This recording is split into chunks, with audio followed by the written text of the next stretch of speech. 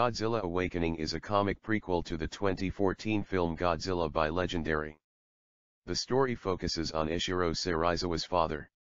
It details Godzilla and the Shin Omura about their clashes from the past to the present.